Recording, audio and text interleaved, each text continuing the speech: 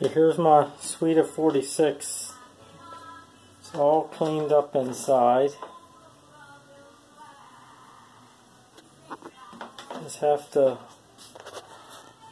oil it up really good. It does work now.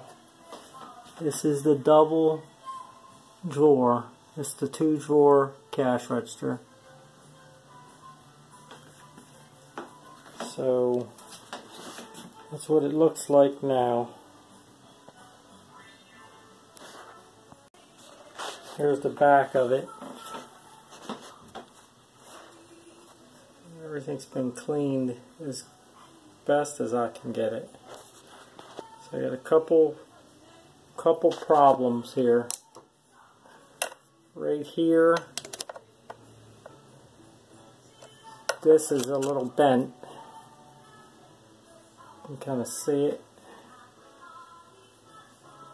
It works, but it needs to be bent back somehow. I need to get the pin for the drawer release back on. And over here, right here, goes a piece and it broke. It holds springs to this here piece. The spring goes down to a little rod right here that broke.